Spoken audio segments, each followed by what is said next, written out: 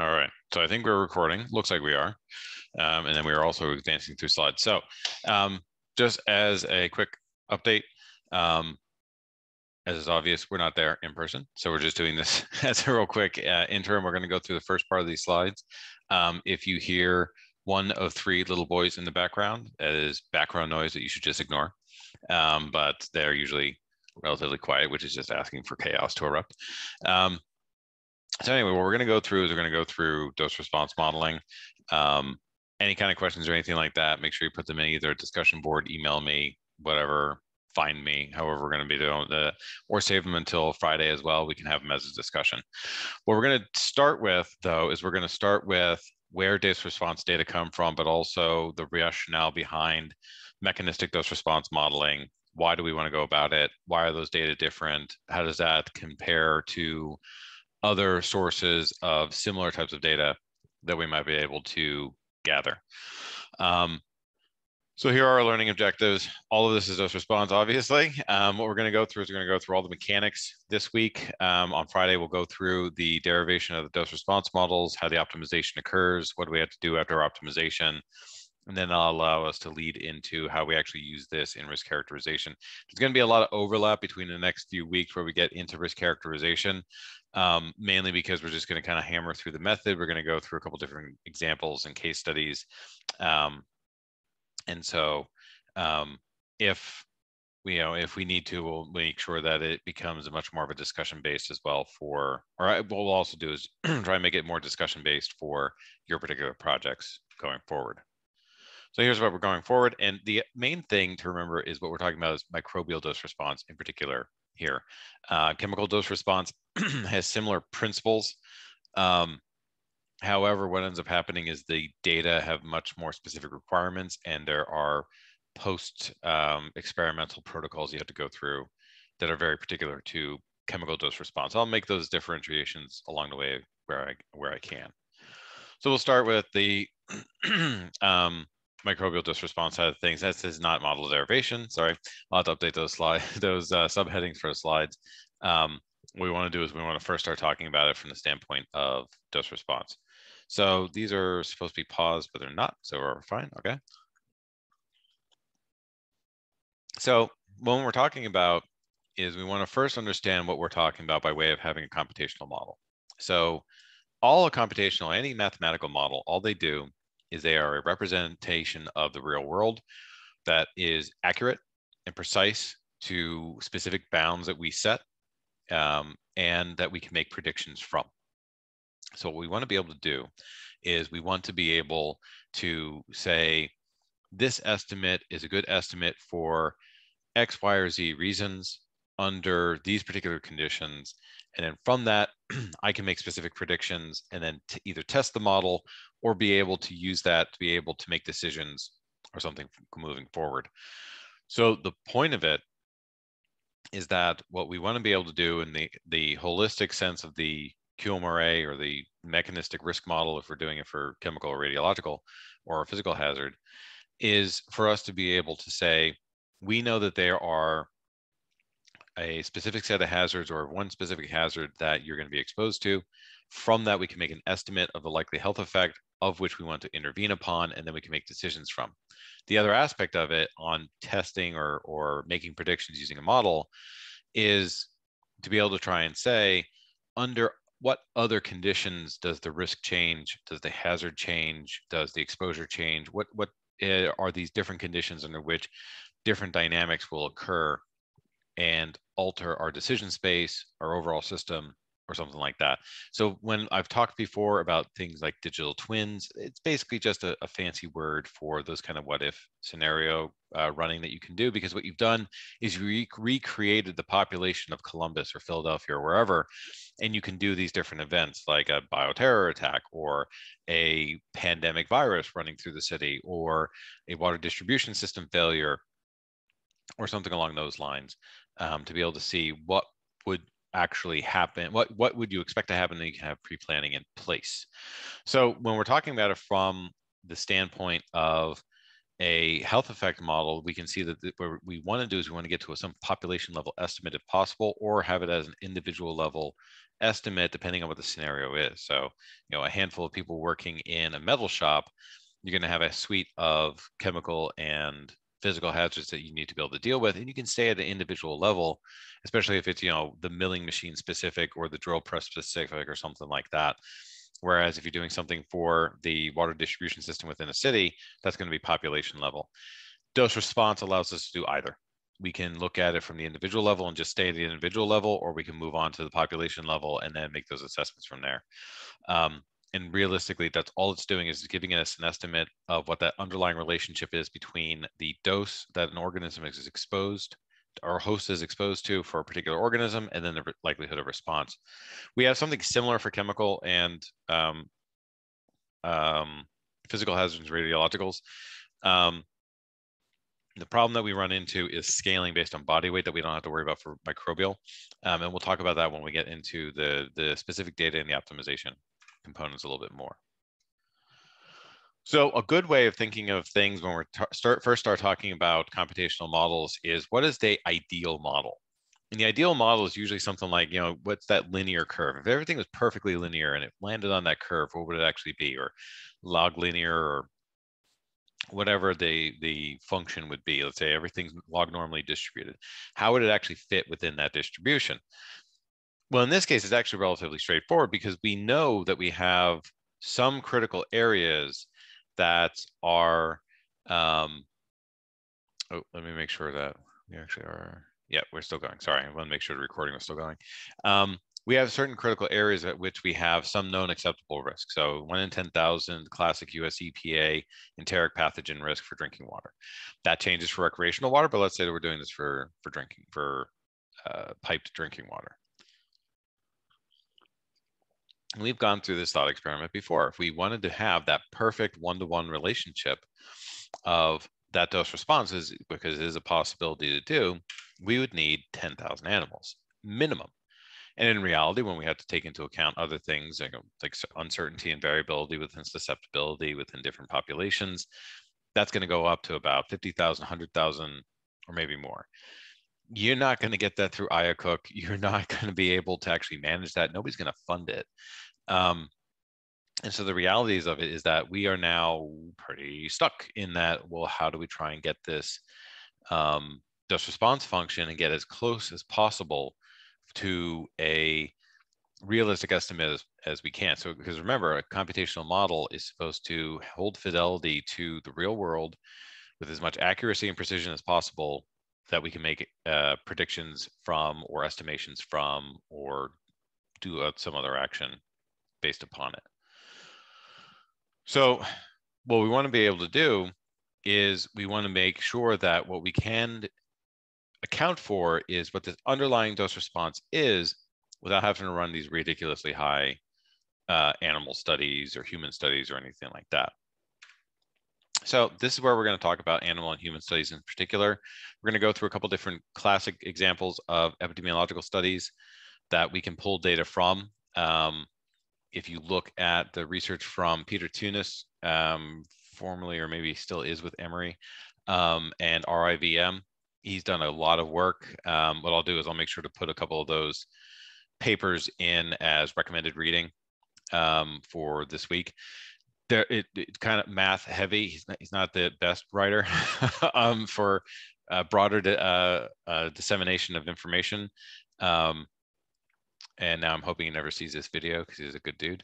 But you can kind of go through and see what he does by way of trying to back calculate out dose response from epidemiological studies. And then what we can do is we can look at experimental studies, because those are really what we have lined up between where we can actually gather dose response data from.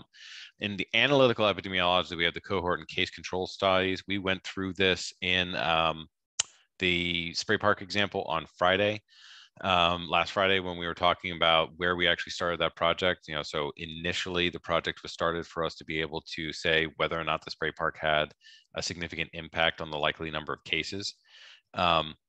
And then from there, we wanted to move forward. Well, we built a case control study because it looked like we had enough data to be able to do that. And we could have backed out a dose response from there if we had a better assessment of the exposed dose along the way, or a better estimate of contamination levels within the water or something like that.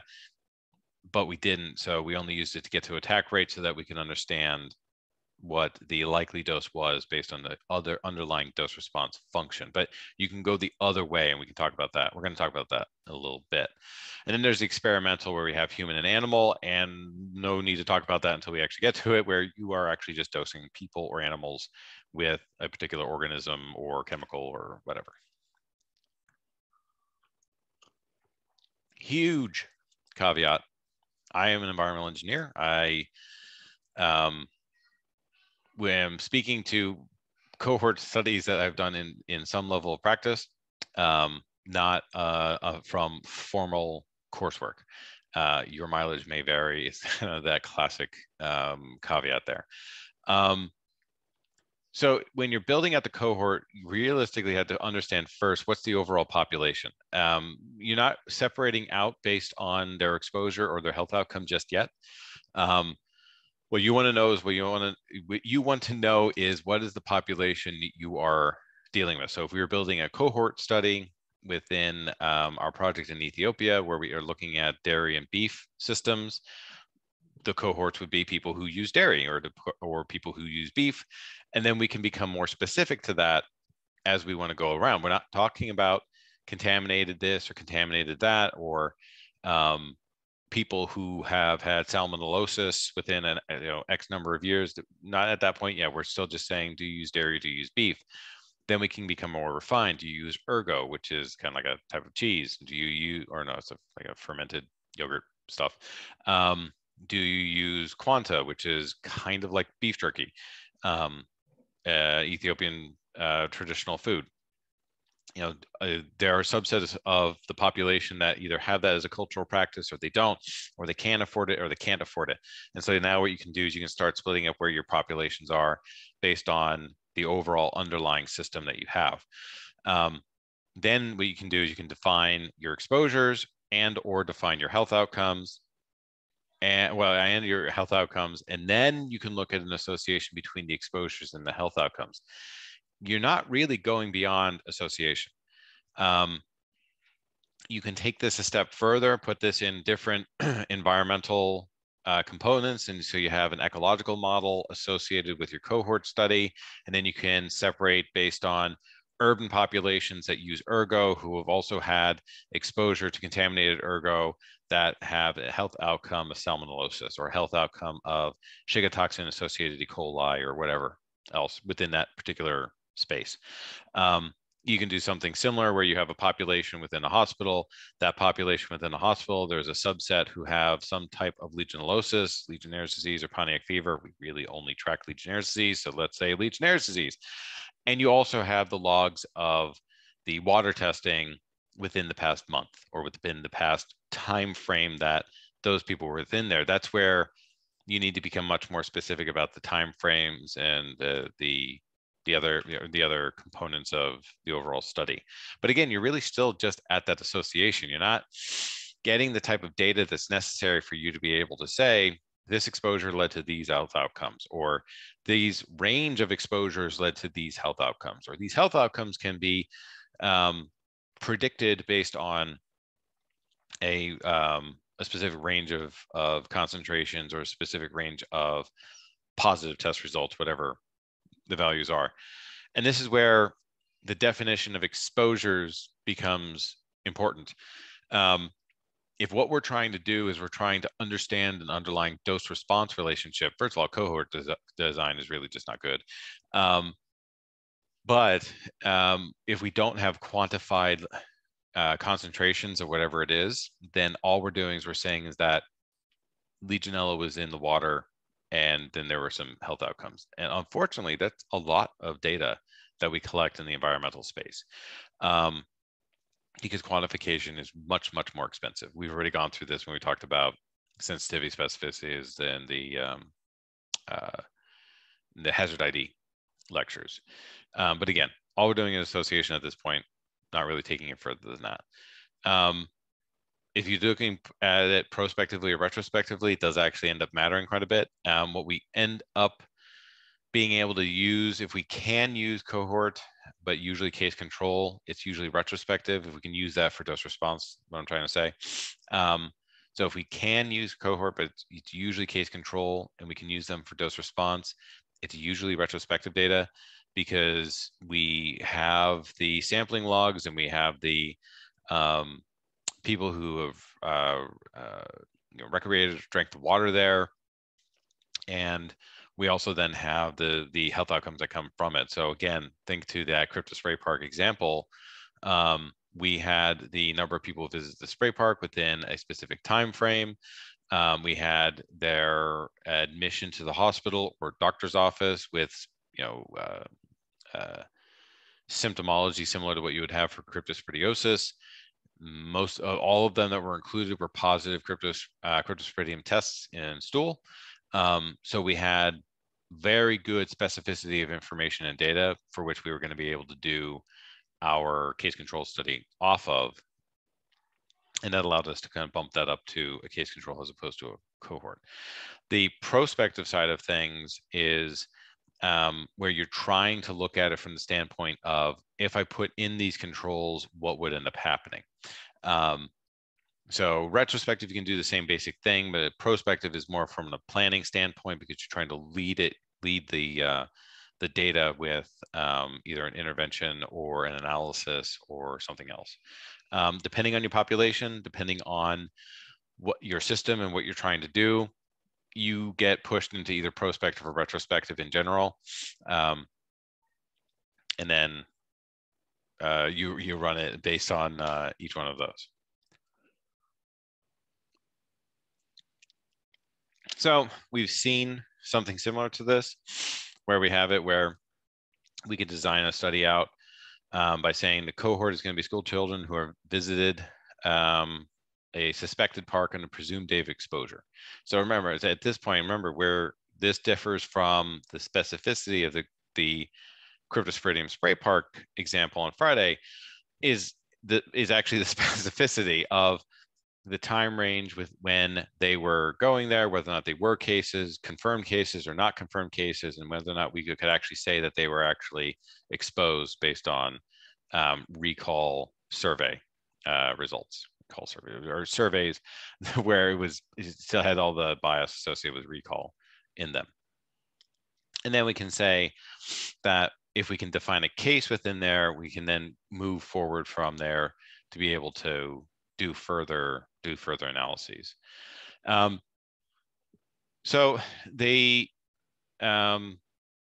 cohort really tells us that there's an association there. It's kind of like using a linear regression to be able to say whether or not a variable actually matters in a data set.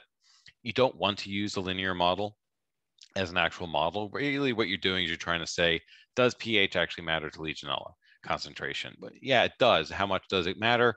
It gives you a bit of an idea to be able to quantify how much does it matter kind of approach. So what are the associations between an exposure and an effect? They work out pretty well by way of a cohort. Moving it beyond that, you get a little bit fuzzier on being able to use it, especially for dose response. Rarely do you use a cohort study for dose response model extrapolation. You can do it, but it's a lot more hazardous because you don't have the specificity of who was exposed and is not a case, who was exposed and is a case, and a good tracking of what those concentrations were associated with each one of those, because that's the main thing. Is you have a total number of people who are positive, or you have a total number of people who are exposed, and of those there are positive responses and negative responses. And once you have those things, then you can go through, as we'll see when we get into the dose response optimization and uncertainty portion of the lecture on Friday. That's what you need to be able to actually do anything with dose response. The other really good thing is, again, kind of similar to doing exploratory statistics, is to be able to say, do we have anybody who is especially sensitive to the hazard? This is where we can get a better idea of things like, children and elderly die from smallpox at a much faster rate. compared to the adult population. And then the flip ends up happening when you're talking about something like pandemic flu from the teens, 19 teens of it's the adult population who are dying at a faster rate, right? Same basic kind of thing. You can do those kind of associations by being able to say COVID-19 and obesity are not good bedfellows whatsoever. And, you know, same for diabetic populations and smokers and so on for other ones going forward. As with the case control studies, we'll see is that there's confounding issues that always kind of raise their heads. And realistically, these are population hungry approaches. Anything epidemiology is population hungry because your data is pinned to the number of cases, as we talked about all the way back from the very first lecture. So when we're talking about case control, we have a little bit more interest in this if we're going to try and extrapolate out a dose response from these data. And we still take the same basic steps. We want to have we need to know what or who our population is. From there, we need to have some evidence base that says we can define a case. So in the crypto spray park, it was somebody who was ill, where it was ill with cryptosporidiosis and had a positive stool sample. So you wouldn't be in the hospital or in the doctor's office for us to be able to take a stool sample if you weren't actually symptomatic. If you're not symptomatic, then we don't put you in the ill category because you have no symptoms and so you don't have the associated illness. You could have the infection ongoing, but that's why when we back calculated out the attack rate, we made sure to account for the morbidity ratio at the same time.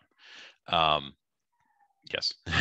And then, when we were back calculating out the dose, I'm sorry, that the population was likely exposed to, we made sure to account for the morbidity ratio. And we'll see that when we get into the derivation of dose response, why in particular for crypto that's important, but also in general, that's usually an important thing to consider is that we're talking about infection usually when we're talking about dose response. We also then want to be able to say that we have particular controls where people were exposed but nothing actually happens. Because remember, you have a triad of things that you need to be concerned about. You need to have a total number of people who are exposed, positive responses, negative responses. A positive response is somebody who was exposed but did not develop the illness or the infection. And then a negative response, correct us, negative response is where somebody was exposed and did not develop the illness or the infection. A positive response is where somebody was exposed and did develop the illness or the infection. And so you have to have those three pieces for you to be able to do a dose response modeling or dose response analysis. Same thing basically for case control. This is why case control is usually better overlaying or extrapolating dose response functions or dose response data from, if we're going to use these at all, from epidemiological studies.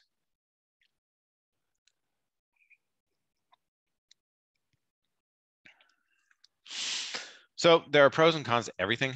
And we'll go through the pros and cons on experimental data as well. The interesting thing is that if we're talking about something that's really a common ailment or a common condition, you typically need more and more people for you to be able to do a case control study because you're more likely to run into cases than controls. So if you're doing a case control study for the common cold or for the flu, you're going to need more people than if you're doing a case control study for swine flu or OG COVID-19. You had much fewer cases of that in particular than you did for the common cold variant of coronavirus or something similar. Basically the same basic thing. If you're doing a model or if you're trying to do an assessment for pathogenic E. coli, you're going to need a ton of people involved because there are thousands of different types of E. coli that can give you a number of different types of infection. If you're talking about Shiga toxin creating E. coli, now that's something much more specific, and you're going to have to be more targeted with who it is that you're going to be pulling in, so your population is going to be lower. You can look at different levels of exposure as well as multiple exposures. This gets a little bit trickier in that you're kind of internally confounding your own study, in that how are you telling which exposure actually led to the infection or the illness? So you could have been asymptomatic, mildly symptomatic, or something like that before your next exposure. So was it that next subsequent exposure that popped your dose high enough that now you have an infection or an illness? Or did you already have an infection and illness developing and then you just happened to get exposed again anyway? This was a really big question when we were looking at length of shift for healthcare workers and PPE selection for healthcare workers during COVID-19. And other types of events, where, how do these kind of stacked exposures go with each other? And that's also a main question within dose response, mechanistic dose response in general, which is there's usually a temporality to the dose response that we don't always have a good way of locking in on. We have some models that do time post-inoculation integrated into the models from those specific types of animal or human experiments. And it's not clear if there's a temporal relationship relative to your immune response having an effect, or if there's a temporal relationship based on just an aggregate level of exposure that you need to have in your body before you can actually have the infection. Similar to the example I was giving about the tuberculosis, Mycobacterium tuberculosis living in your lungs for a long period of time, until it either reaches a threshold or dose or concentration in your lungs, at which point it becomes tuberculosis, the actual disease, or your body becomes weakened enough that it can't hide anymore, kind of approach. There's some real critical questions on what those multiple exposures and duration of exposure really mean. The main things to consider when we're thinking about the different designs is that when we're talking about dose response, and especially when we're talking about dose response in mechanistic risk modeling, we need to have causality. We need to have it go beyond association and be able to say this exposure at this level resulted in this many infections, or this probability of infection that led to this many infections, right? So this exposure at this level led to this probability of infection within this population, and this population then we can estimate would have this many overall infections. And this is a real critical separation between the exposure-driven mechanistic risk modeling and transmission models within the more traditional public health space. So we need to be able to show that there is an association, that there's a strength to that association. However, we need to also be able to show that there's a causal relationship, and that causal relationship can be quantified. So realistically, what we need to make sure is that we are sticking within what the appropriate type of study that we want to try and be able to use. Now, when you try to back calculate out a dose response function or dose response parameters from cohort or case control studies, you have a couple critical limitations, and a lot of them come down to how the studies are established, what the studies are actually doing, and the data that result from them.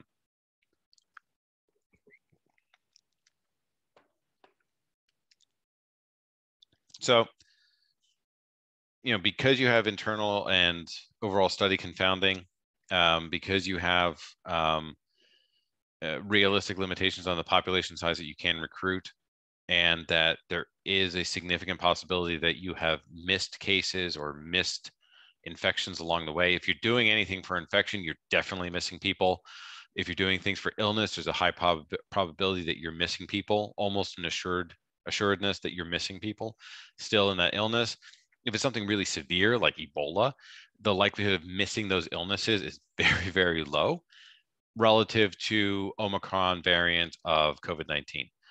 You could have it right now and have almost no symptomology whatsoever, and it's very easy to be able to miss people within those kind of categories. If you're talking about infection, you're missing tons of people unless what you're doing is constantly looking for seroconversion or things like that. Even then, there's a lot of uncertainty associated with it. So any of the analytical designs, because they are predicated on what's happening within the human population, there's a significant chance that you're going to represent the overall exposure, the overall set of health outcomes, the likelihood of those health outcomes, and each one of those goes into, was the person exposed? Was it a positive or a negative response? If you don't have those, you start falling apart on dose response, which is why in dose response, there's a relatively large group of us that vastly prefer experimental studies. We call it the gold standard for us because what we're looking at is a much more controlled environment. I know that there are 10 people per dose group exposed. And I know within one of the dose groups, 5 got sick and 5 did not. And in another dose group, 6 got sick and 4 did not. And then the next highest dose group, 7 got sick and 3 did not. And then on it goes until we run out of dose groups or however the dynamics kind of move around. I have a much greater certainty of what those data are telling me. Now, there are still uncertainties associated with those data that we're going to get into, and we're going to dive into pretty deep when we talk about the bootstrapping of the dose response optimization. But for now, just in the development of the actual study, I have a lot more certainty in what's actually going on. One of the bigger problems is that we don't always align with specific disease outcomes. So, we could do a SARS-CoV-2 dose response on infection. It does not mean that it becomes the kind of classic symptomology of double lung pneumonia. The technical term is evading me right now, where you get pneumonia in both your right and left lung. We don't have a really good way of being able to model out sequelae, because usually you're in a much tighter time frame, especially if it's animal models. You're going to euthanize them by the end of it to be able to look at the pathology usually, or something else is going to happen where you're not really going to be able to kind of follow that through. Also, a lot of times sequelae are there are societal sequelae, so social stigma associated with surviving something. There's then there's just kind of quality of life sequelae. So how do you tell whether or not a mouse is limping? How do you tell whether or not it's having trouble breathing? How do you have you could do liver function tests and all those other kind of things, but there's a lot of things, there are a lot of types of sequelae that you really can't get a good quantification of if it's an animal model, and then you rarely can run the study long enough to really be able to get the sequelae in the human studies as well.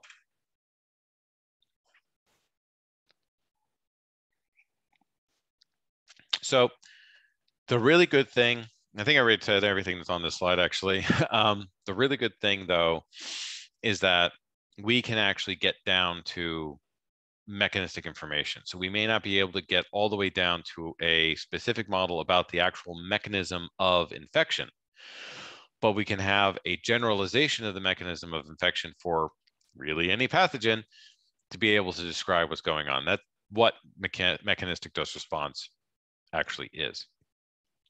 Those are not Bradfield Hill criteria. I forgot to get rid of that title on that column. Sorry about that. The really interesting thing when we're talking about experimental studies is that we can look at things like time dependency, host age dependency, diabetic status,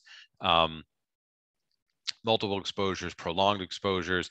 We have a lot more options because we have caged mice or guinea pigs or something like that, or we have human volunteers where we can give them specific doses over a period of time and see how the infection develops, whether or not infection does develop. We can track things like immune response. There's a lot of other components. We can look at how biomarkers are changing, because there's a lot of other components that we can go through to have a greater deal of expansive specificity on how the infection is occurring and what processes are taking place.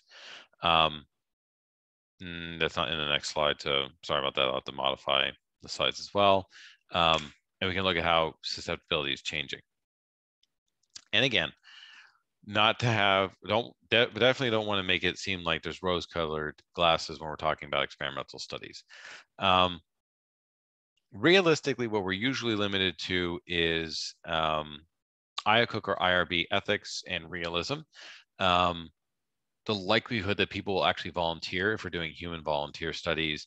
And in some of the older studies that were human volunteers, whether or not they were volunteers or volunteers. So, there's, even keeping away from the classic, like Tuskegee studies, not even going down that rabbit hole, we cannot have anything using prison volunteers because they are in a coercive environment just in the fact that they are in a correctional institution.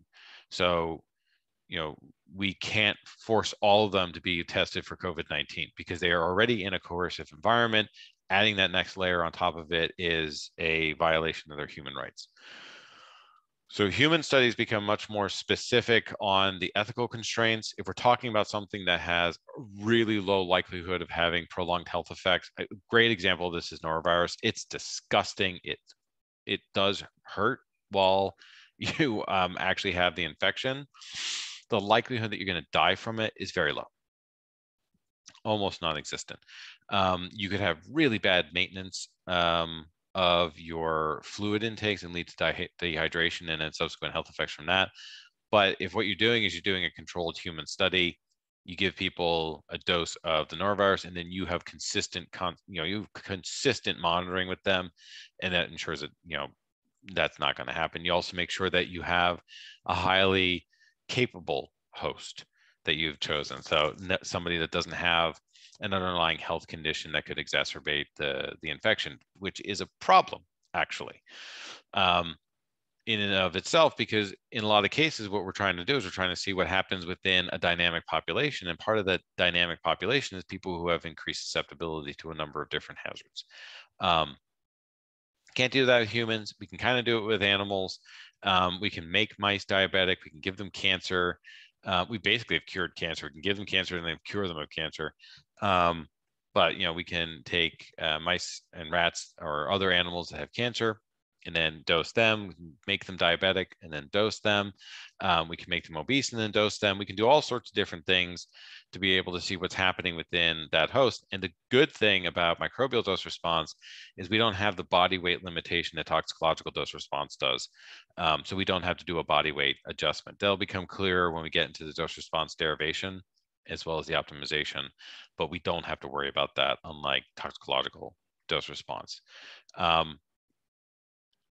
The only other things really are actually operating them. They're expensive and they are very method, device, and personnel specific on how to actually run them and to be able to run them overall. So this is where we're going to end on this lecture in particular. I have a couple of recommended readings for you to go through. So we're prepared for hitting everything on Friday. There's a lot of options. You can look at multiple different ways of generating dose response models, dose response parameters. You can rederive dose response functions in a lot of different ways. What it comes down to is, what is it that you need the data to be able to do? What kind of story are you trying to tell? What kind of analysis are you trying to do? What kind of decision are you trying to inform? All of these things will start highlighting what are the better tests or what are the better studies to conceptualize and develop for you to be able to maximize your success in what you're trying to approach. When we're talking about it from the dose response data standpoint, I'm going to come back to the same thing I've been saying the whole time, which is you need a total number of people who are exposed, you need positive responses, and you need negative responses. You have those things, you can do a dose response optimization. The quality of the data is going to be what ends up impacting how well you can use it, whether or not you actually will get the optimization to work, and then how you're going to actually use those parameters later on. The other piece to that is weight of evidence to be able to support other experimental or analytical studies to be able to improve our overall estimates or to make them work for other susceptible populations and so on from there. What we're going to do when we get into on Friday, we're going to talk about mechanistic dose response a little bit more. We'll take a deeper dive into what the dose actually is, look at the derivation of the dose response models. What does that actually mean? Where do they come from? Their derivation, puts certain limitations on them for their use. And then what do we do by way of actually optimizing these functions and then understanding the uncertainty of the parameters that we generate from the optimization. Sorry, I can't be there. The announcement explains why, just an update from an NSF panel because these things are always so much fun to begin with, and why not add another day? Yay, so much fun. Much rather be there with you, but let me know if you have any questions. Save them until Friday if you want. Otherwise, have a great day. Bye. And now I need to stop.